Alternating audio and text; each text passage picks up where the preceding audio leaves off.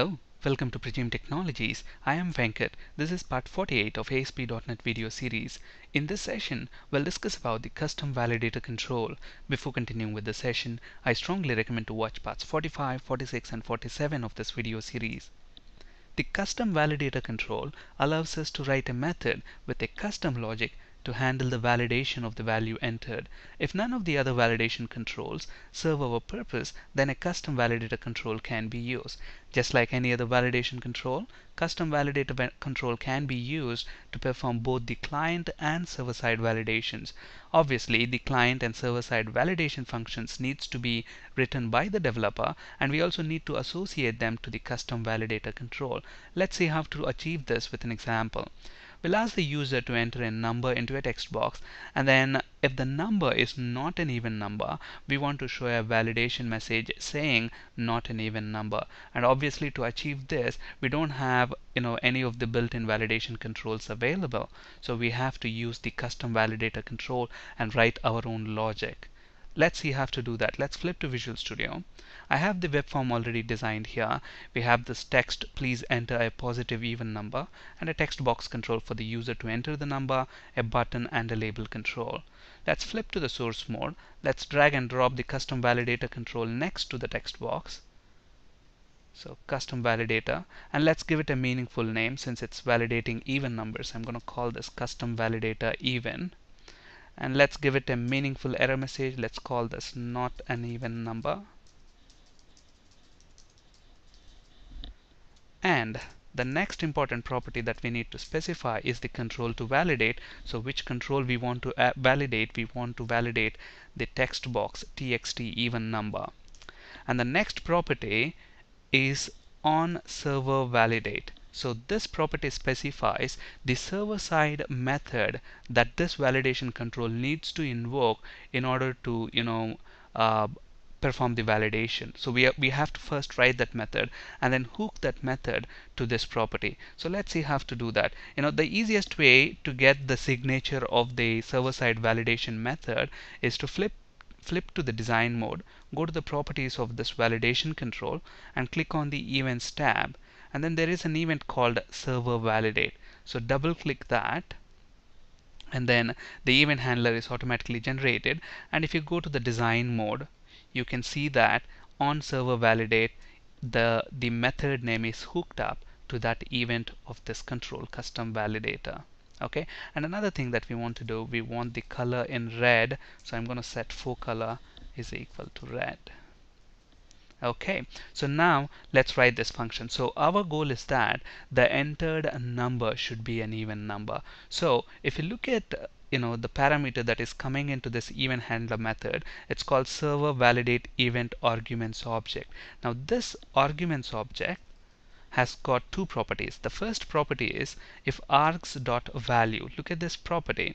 This value property is going to receive the value that the user types into the text box control. So if I enter a number into this text box control, that value will be sent using this value property of the args object. So what we basically want to do, if args.value, if that number, obviously that needs to be converted to a number, so let's convert that to integer.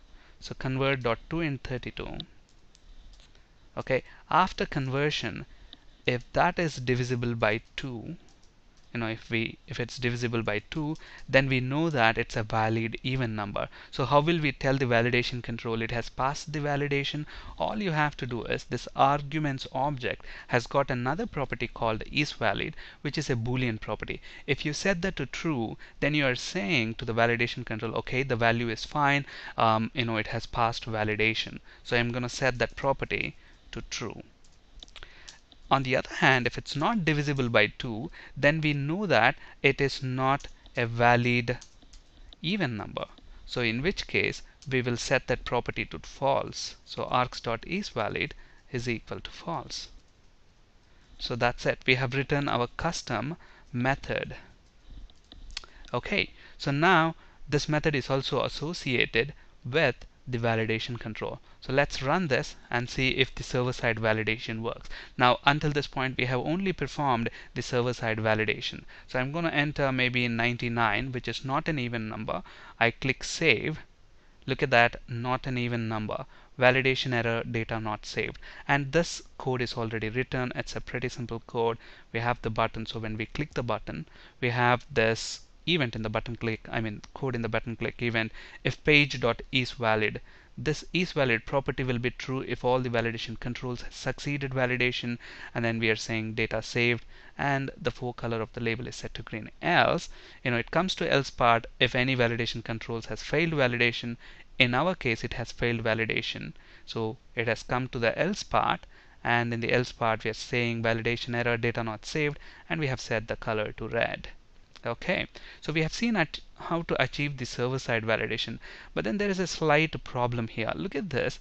If I don't enter any text there, and then I click save, the validation succeeds. Okay, which is good. So this control is not validating when the text is empty. Okay, now interestingly, this custom validator has got a property. If you look at the properties, there is a property validate empty text. So what does this property mean? Whether if the validation control validates the control when the text of the control is empty. So if the text that is empty, should the validation control validate it or not? If I set this property to true, by default it's false, which means it will not validate if if the text box is empty, in which case it will not call this server side method. Okay, but let's say I want to turn that on, even if it's empty, I want to validate. Okay, so in which case you will set that property to true.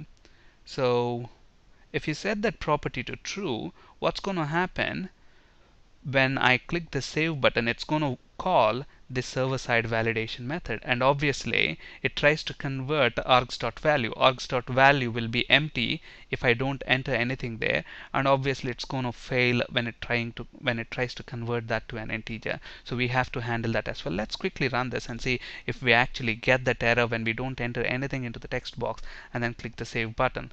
Look at that, input string was not in a correct format, and that's because it's trying to convert an empty string into an integer, and we get that format exception basically. So let's see how to correct that.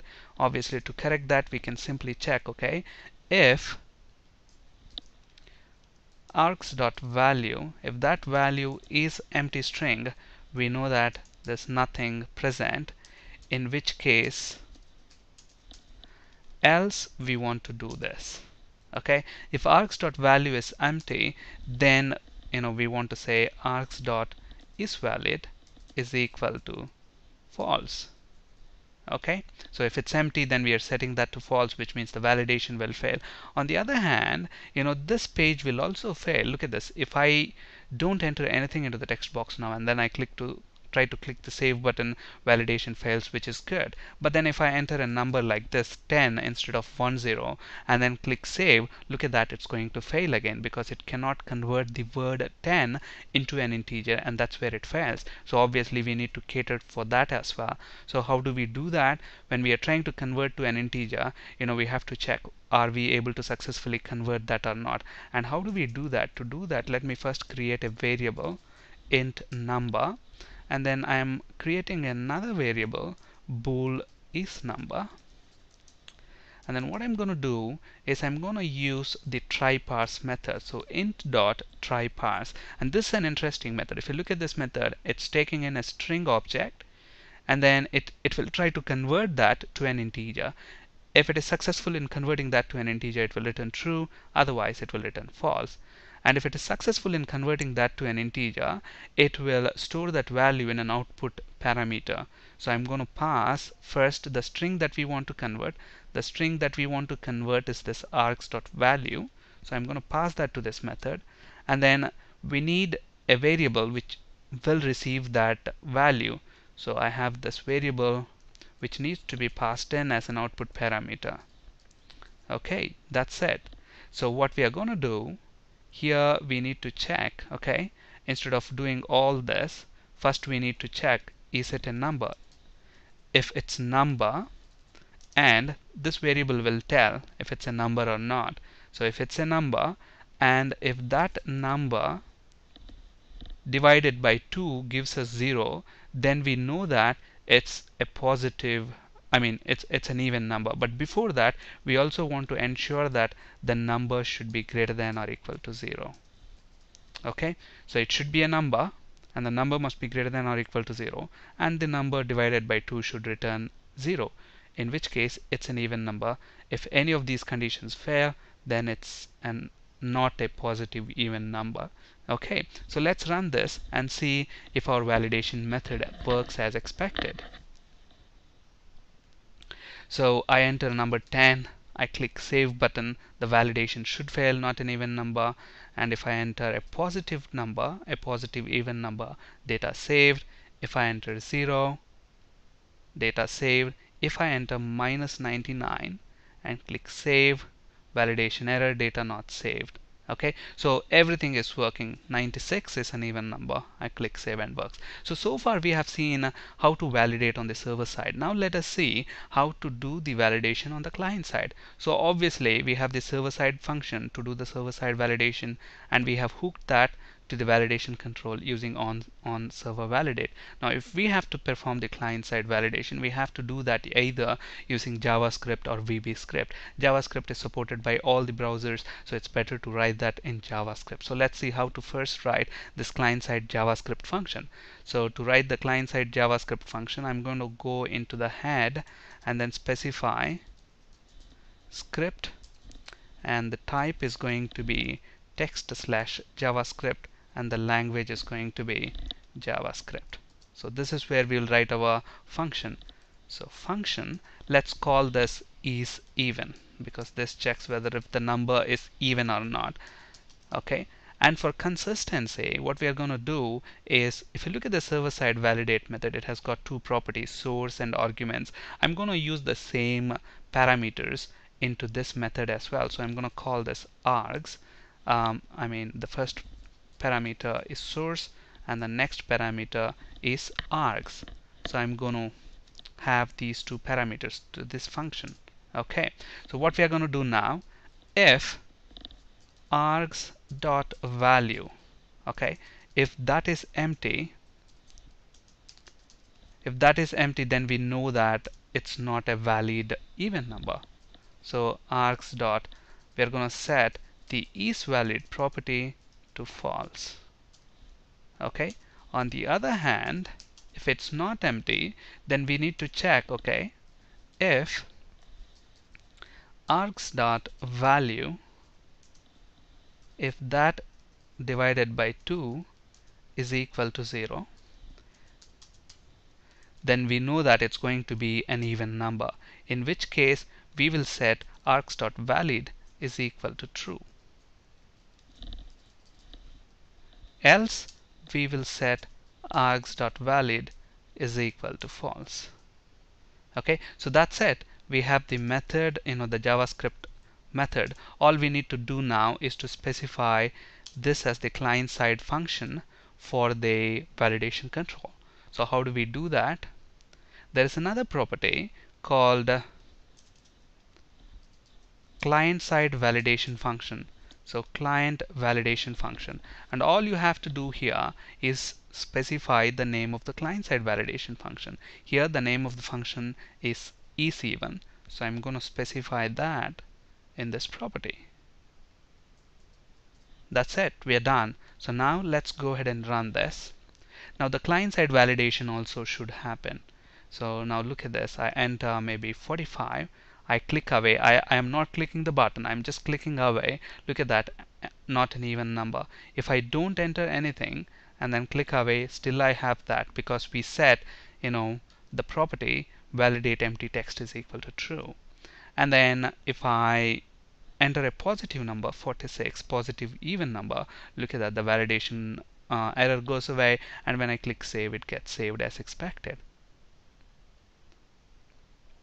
Okay, so these are the properties specific to the custom validator. On server-side validator, this specifies the name of the server-side validation method that needs to be invoked. Client validation function, that specifies the client-side validation function. And validate empty text specifies whether the validator validates the control when the text of the control is empty. By default, this property is false, and both the client-side and server-side validation functions will not be invoked if the associated input control is obviously empty. But if you turn it to true, then if the even if the text is empty, the functions will be called, and if there's a client-side validation function on the client side, as soon as you empty out the text box, click away, the validation error will be triggered. On this slide, you can find resources for ASP.NET C# and SQL Server interview questions. That's it for today. Thank you for listening. Have a great day.